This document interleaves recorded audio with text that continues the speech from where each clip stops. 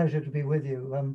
I've been in this game rather a long time. I gave my first talk on climate change in the mid-1980s. I've been talking about it ever since, and it has become ever more relevant. So my job is to tell you about the sort of what the problem is and try and paint the large-scale picture, and then Liz is going to come in more with a local UK picture of what it might mean.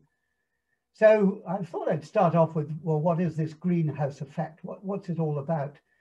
And the greenhouse effect is if our planet was just sitting there in space being heated by the sun and we didn't have an atmosphere, it would all be frozen.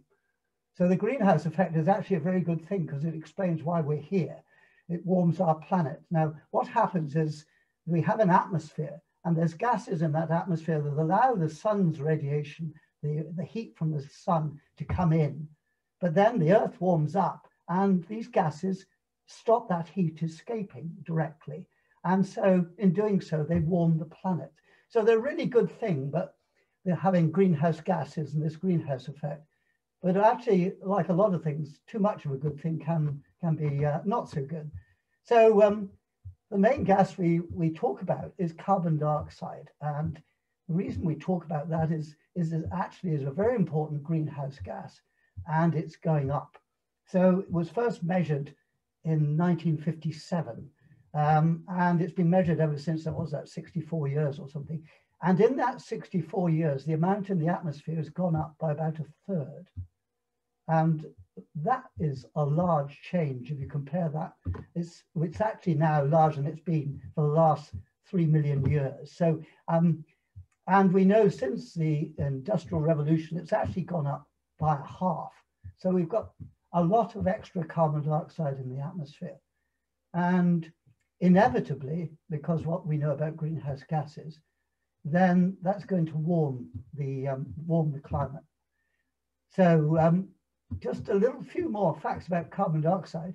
If we put some in the atmosphere, suppose we drive down the road and we put sort of suppose we have 100 tons and we put it in the atmosphere now, and we come back in 1,000 years, if you think you can come back in 1,000 years, you'll find that there's still more carbon dioxide in the atmosphere, about 15 to 40 tons. So almost half would still be there in 1,000 years. So this is, once you added carbon dioxide to the atmosphere, it stays there a long time. Now we know this rise in carbon dioxide is due to us. We know that in all sorts of different ways. So there's absolutely certain that carbon dioxide in the atmosphere has gone up and it's due to us. And what we add is going to stay there a very long time. So that means we've warmed the climate system already, and we're going to keep on warming it as long as we add carbon dioxide to the atmosphere. So the only way to stop that warming is to stop adding this greenhouse gas to the atmosphere. It's carbon dioxide and some others, but we won't go into that. So this is the problem we have. Well, okay, that's all right. So that's all about greenhouse gases. And it's been known since the 19th century, in fact, the effect of greenhouse gases. So it's not new. The new thing is actually how the gases have gone up and also how the climate's been changing. So has it actually been warming? Well, yes, it has. I don't know whether it's going to show you. I said I wouldn't have any slides, but I can show you one thing, which I can't see now because I think it's in the way here. But on the right-hand side is what the temperatures were like in 1850. And the blue color means they were cold. And then you can see 2020 is on the left, on your right-hand side. I'm getting confused here. And 2020 is over here. And the red colors mean it's got a lot warmer. So it's got a lot warmer, and we know the temperature of the Earth has gone up by about 1.25 degrees in that period. And most of the increases you've seen there is actually in the last 50 years or so. So the Earth has got warmer. It isn't just it's got warmer, there's other things go with that. So what other things? Well, so sea level rises. So why does sea level rise? Well, the ocean warms and water doesn't expand much when it freezes, when you heat it up, but it does expand a little. And that's the main input to the rise in the ocean, the sea level rise. But it's also the melting of ice on the land. And more importantly, now at the two poles, Greenland, the ice sheet is melting, and also the Antarctic ice sheet is now contributing to sea level rise. We know that's the case. So there's no uncertainty about all this, it's there. But we see some other things too. You've probably seen pictures of the Arctic ice, the sea ice in the Arctic, and how it's been decreasing. And that's been a big effect. One other thing I'll tell you about, well, perhaps two others. A warmer atmosphere can hold more water. If you put your washing out on a sunny day in the summer, then it dries quickly. In the winter, when it's colder, it doesn't dry as quickly. And it's a very large effect. If the atmosphere is 6 degrees warmer, it can hold half as much water again, 50% more water. So it means if we get a climate that warms by 5 degrees or 6 degrees, then the same rainstorm would be 50% stronger. The rainfall we get out of it will be 50% stronger. So it's a very large effect. And what we're seeing all around is actually the extreme rainfalls are increasing. And we've seen it in the UK many times, and I'm sure Liz might talk about it, so I won't say too much, but many of us have been through flooded situations in recent times. One other thing I'll mention too, tropical cyclones. Tropical cyclones get their energy out of the top of the warm ocean, where it's very warm. That's where the energy comes from. So as you warm up the ocean, then they can get stronger. And indeed, we've been seeing record tropical cyclones around many times in recent years. So these things are happening. So what about the future? Well, the future depends on what we do. And if we don't do much, then the temperature, all the models tell us, and these are models not based on a bit of seaweed or whatever, they're actually based on Newton's laws of motion and things like that. And they're developed from weather forecast models originally. And there's a range of things come out of them, but essentially if we don't stop what we're doing, we just continue adding greenhouse gases like there's nothing to worry about, then the temperature will rise probably something like 4 degrees by the end of this century. That's the global temperature rise, something like 4 degrees. And almost everywhere the temperature would rise. Over the ocean, it warms less because the ocean takes a lot of heat to warm it up. But over the land, it would rise by more than 4 degrees. And so 5 degrees in the tropics. You imagine adding 5 degrees to the temperatures in Bangladesh, say, or wherever. Life becomes really very difficult to live. And it's not just that. If we actually then look at our latitudes, then we're talking about in the winter time in the northern Eurasia, say, then something like a 10 degrees temperature rise in the winter. And you can imagine what would happen to the permafrost in that situation. I mean, it just wouldn't be perma or frost anymore. And we're also looking at an unequal temperature rise. So it's different in different places. Now, weather depends on the temperature contrasts. And if those change, then our weather would change. So it's not just we gradually warm like this and it's all just simple like that. The weather changes. The extremes of heat, temperature become really much more extreme. And the rainfall changes as well. So where it's wet in the tropics, we expect it to get even wetter. And where it's dry, we expect it to get even drier. And places like the Mediterranean become really quite borderline in terms of the crops that can be grown there. Australia, South Africa, many places become really quite marginal in terms of the moisture available for agriculture. So those changes. And then sea level rise, I've already mentioned sea level rise. Well, the sort of middle of the road thing for the end of the century, if we don't do much, is maybe somewhere close to 1 meter. And that could be, there's unexpected things that could happen as well. Unexpected, but actually physically, we could expect that they might happen. So the Antarctic ice sheet, for instance, is really a bit of a concern, but it could add more to that 1 meter. It could be up to 2 meters. And in fact, the next Thames barrier, the plans there are to be able to cope with a 2 meter sea level rise by the end of the century. The middle of the road thing might be 1 meter, but it could be up to 2 meters. So, Brian, I hope you don't mind if I interrupt just to say it's about halfway through the slot for yourself. Okay, well, I was coming to that. I wanted to, Liz said I could take slightly more than half, and thank you, Liz. So I wanted to paint that picture. This is one that is a picture of a world that's very difficult to cope with. And the BMA was said the climate crisis is a health crisis. So what can we do about it? We've got to adapt. So whatever we do, we've got to adapt to these changes.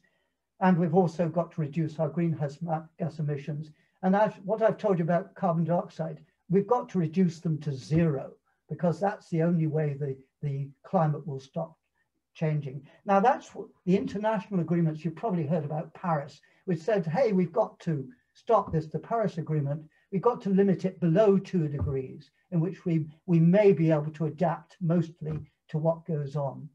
And the only way to do that is to actually stop these greenhouse gases increasing. And there's became the thing of net zero greenhouse gases by 2050. Now, the UK has its Climate Change Act, which came in 2008.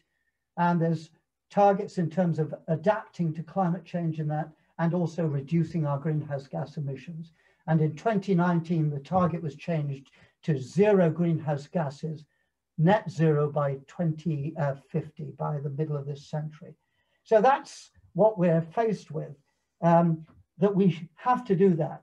And are we doing it well? Then to a certain extent we are. We're going quite well, but we're always telling the government you're not doing quite enough to actually meet the targets that we have, both in adapting and in going to this net zero. So we need to do more. Now, the UK is going to be an important player here, because we have the next meeting, the really important one after Paris, when all the targets are reviewed and what the countries of the world are going to do. And that's going to happen in Glasgow later this year. And that's going to be the big time at which the countries of the world who volunteered what they will do, and that's not enough. It would probably, if they did it, they might keep the temperature rise to 3.5 perhaps. And we need to get it down to 2. So all the countries of the world are going to actually meet together and try and keep that temperature rise, make enough pledges to keep the temperature rise below 2. And we can be hopeful about that, because the US are now back involved. China is actually putting its targets there and liable to increase them. India is getting increasingly involved. It's going to be an important time. I mean, we can do it. There's no doubt the technologies are there. We can do it now. The question is, do we have the political will to do it? And we certainly need to do it. And now I'll hand over to Liz to give a more local picture. Brilliant. Thank you, Brian. Liz, just before we start, Brian, you use the term net zero, and it's a term that we hear a lot. Can you just give us a really clear explanation of what net zero means? Okay. In terms of the atmosphere's got to see no more CO2 coming into it, no more carbon dioxide. Now, it could be that, and the other greenhouse gases. Now, it could be that some of the places will be very difficult to stop a little bit going into the atmosphere. And then we have to do other things to try and take that CO2 out, the equivalent amount. So if we're adding some, we have to subtract some as well. And that's the net zero. And we can subtract some by what we do in how agriculture, in more trees, and even actually maybe techniques of taking technologies to take a little carbon dioxide out of the atmosphere. So if we have a little plus, we've got to have a little minus as well. So the net effect is zero. And that's what net zero means. Lecturer in hydrology at Newcastle University. My research is all about how climate change is impacting floods and droughts in the UK. So this is what I'm here to talk about this morning, which is the effects of climate change on the UK. And I'm going to talk about 4 main things. So the first thing is the risks that are facing the UK specifically. Then the second thing is what changes have we already seen here. The third is what changes are projected to happen. And the fourth is what's going to happen in the Tyne region specifically, as this is a Tyne assembly. Okay, so number 1, what are our biggest risks? So every 5 years, the government creates something called the Climate Change Risk Assessment. So the last one was done in 2017 and the next one's going to be in 2022. And this looks at everything, all of the challenges facing us because of climate change, and then ranks them and basically tells us what we should be most concerned about. So the top 3 things that are our biggest risks in the UK are flooding, heat waves and drought. So flooding is number 1 because basically we already can't really deal with the amount of flooding that we have. We still get millions of pounds worth of damage from flooding every year. It causes a lot of disruption and losses to the economy because people can't get places and businesses are closed down for a while. It causes a lot of trauma. If you've ever been flooded, you know that it's a horrific event. You can be displaced from your house by up to a year. So this is a really big concern for us under climate change. There are also lots of different mechanisms for getting flooded. So it's not just from rivers. Obviously, when we get a lot of water, the banks of a river can overtop. And so this is called river flooding, or sometimes fluvial flooding is kind of the fancy name for it. But we can also get flooded by surface water. So this is where you get really heavy rainfall onto ground that water can't sink into. So basically concrete. If we get lots of heavy rain in our cities, we get flooding because the water can't drain away fast enough. And then there are other types of flooding, so coastal flooding. So because sea level is rising, it's going to mean that our coastal defences might get overtopped more frequently. And then a kind of lesser known one is groundwater flooding, where the ground becomes really saturated and water seeps up from underneath instead. So our number 1 risk is flooding. Number 2 is heat waves. So heat waves are actually our biggest killer from climate change. We don't actually see that many people die from flooding in the UK, so we're quite lucky in that way. And heat waves are the one that really kill people. So there are about 2,000 heat-related deaths every year. And a bit like COVID, it's the most vulnerable people who are at risk of heat-related deaths. So it's old people and ill people, very young children. So it's probably why you don't hear about it so much, because it's these vulnerable people in our society who are at risk.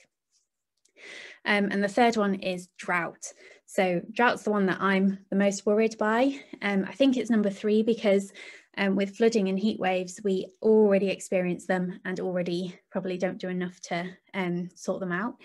Whereas with drought, we kind of fend it off every year. So the water companies do a good job of keeping us from dipping into really severe drought conditions and not having any drinking water. But in the future, we're going to see a lot more evaporation from these higher temperatures. And so our water supply is going to be a lot more at risk. It's all pretty bad, but it's a fairly small fry compared to the other things that are going on around the world. So thousands of people die from flooding in places like Pakistan and Bangladesh, and there's hurricanes and monsoons and lots of kind of really bad stuff happening around the world. But we do have our own problems to deal with. So point 2, what have we actually seen? So this is not using any models or anything like that. It's what have we observed in the records that we have. So we've been talking about climate change for 50 years now. I think the first models were kind of in the 70s. So we have been making sure that we're looking out to see if we can see any changes in our observations.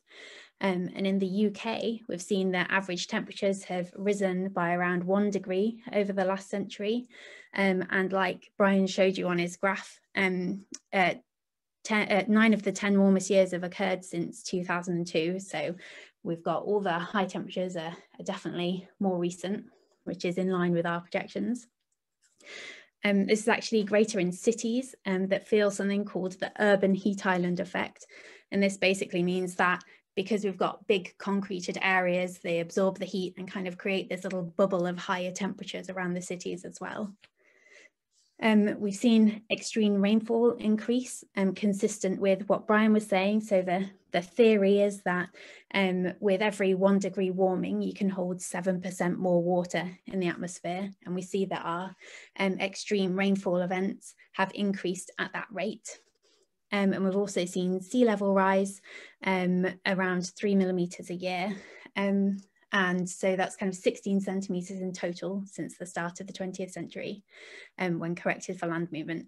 So fun fact, this is one of my favourite facts, is that if this is Scotland and this is kind of the south of the UK, back in the last ice age, Scotland was covered in lots of ice. And as that melted, the ice kind of weighed Scotland down and pushed the ground down. And as that ice melted, Scotland is slowly springing back up. And so the UK is actually kind of tilting. So in the south of the UK, not only is sea level rising, but the land is also sinking very slowly. So it sees an even exaggerated sea level rise. So if you ever hear about sea levels being corrected, that's why the land is actually moving too. What do models tell us? Well, for the UK, it's so this doesn't mean that we're not going to see any snow in the future. There's a big difference between climate and weather. So weather is what we experience every day, and we know that it can be really variable. So in the past few weeks, we've seen loads of snow, and then yesterday it's been like a glorious, sunny, super warm day. So our weather is really naturally variable, and climate is the average of all of that. So we're going to see generally milder, wetter winters and generally hotter, drier summers. But even though the summers are going to be drier, there's probably going to be a lot more thunderstorms, increasing this really extreme rainfall as well. So this obviously means that the number of heat-related deaths is going to increase a lot as well, because it's going to be a lot hotter, and we're going to have a lot more flooding, so a lot more frequent flooding. So number 4 then is, what about the Tyne in particular? So I think of all the places you could be in the UK, the kind of Tyne region is probably one of the better ones. So we're still at risk of flooding. The Tyne is a massive river, and we've got lots of people living along the banks of it, and there are obviously other rivers in the region as well. So floods are definitely a big risk for us. And you can go and have a look. The government has lots of resources where you can have a look at flood maps and sign up for flood alerts as well. So you can find out more about your local flood risk through the government. We're definitely going to be affected by heat waves, not quite as bad as London, you know, so obviously Newcastle's much colder than places in the south, but we're still going to be affected by heat waves. And drought, again, is still a big risk, but relative to other places, so we're quite well provided for. So Kielder Water has a lot of water in it for a relatively small demand from our city sizes. So unlike kind of Manchester, which has a huge population fed by reservoirs in the Lake District, which are at risk of something called flash drought. So this basically means that if you have several dry months in a row, a lot of the water is going to evaporate from the reservoirs there. Whereas in the south of England, they're at risk of, their water comes from the ground, and so their risk is kind of more on a much longer time scale. Yeah, so that's pretty much everything I wanted to say. No, it's all quite doom and gloom, but my job was to present the issues that are facing the UK. But I think the good news is that there's lots of, well, there's not lots of time, but there's still enough time to act. And obviously you're all here taking action, which is just amazing to see. Like, it's great. And I'm personally very hopeful. I think we have a lot of the solutions to hand. We just need to implement them. It's a lot like COVID, where the more we do sooner, the better it's going to be for us in the long run.